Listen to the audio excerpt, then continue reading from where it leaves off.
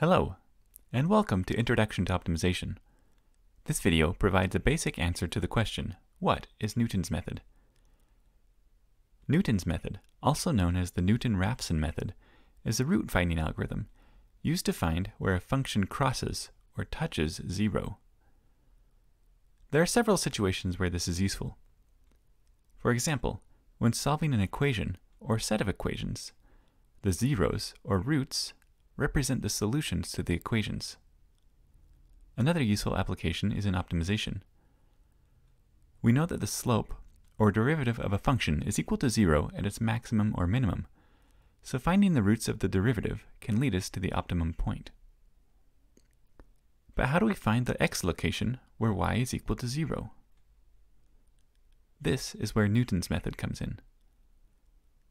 First, we choose a guess for x. Then, look at the slope of the function at that location.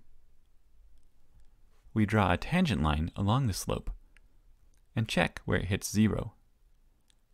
This continues until we reach zero.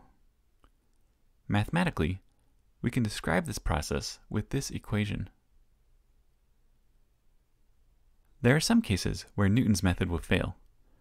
For example, if the function is flat, following the slope won't get us anywhere.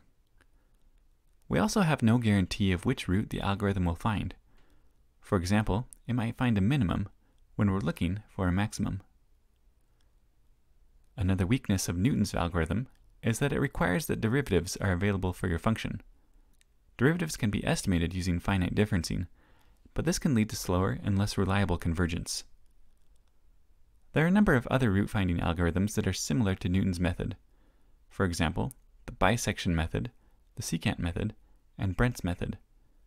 Brent's method, or one of its variants, is often preferred.